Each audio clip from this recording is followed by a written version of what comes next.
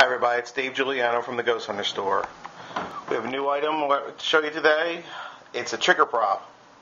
Basically, instead of asking a spirit to throw something at you or do something to show you that it's around, which it could be very creative and maybe you won't appreciate what it does to show you what's around, there's a safer way to do it.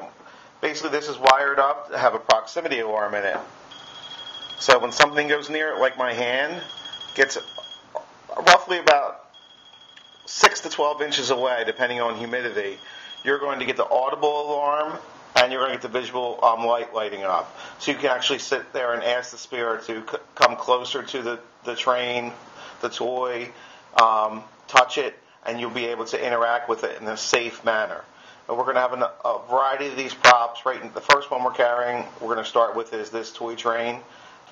So check it out online and look for more trigger props to come soon. Take care and be safe out there.